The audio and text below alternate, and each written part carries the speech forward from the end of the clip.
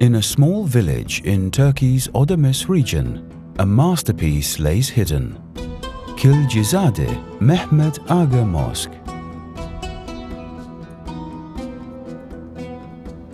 Despite its simple architectural structure, this mosque is a remarkable building in terms of its decorations, particularly the wall paintings as the centerpiece of its embellishments.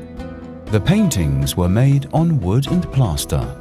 Landscapes, still life, depictions of Mecca and Medina, motifs such as a sword column are all subjects depicted throughout the paintings. Landscapes exhibit particularly interesting features, both in the way they are handled and in their designs. While these compositions depict a sea view on the exterior, various forest views are depicted across the interior. The exterior paintings at Kılıçzade Mehmet Ağa Mosque are some of the rarest work to have survived until the present day.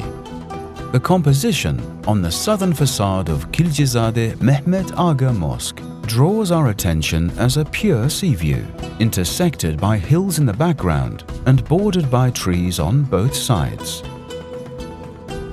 Kılıçzade Mehmet Ağa Mosque is the only example of this style of decoration and differs greatly from any other known examples.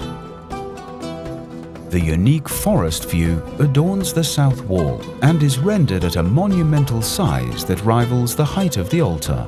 This feature demonstrates a unique and original style of painting, unseen anywhere before its creation at this mosque.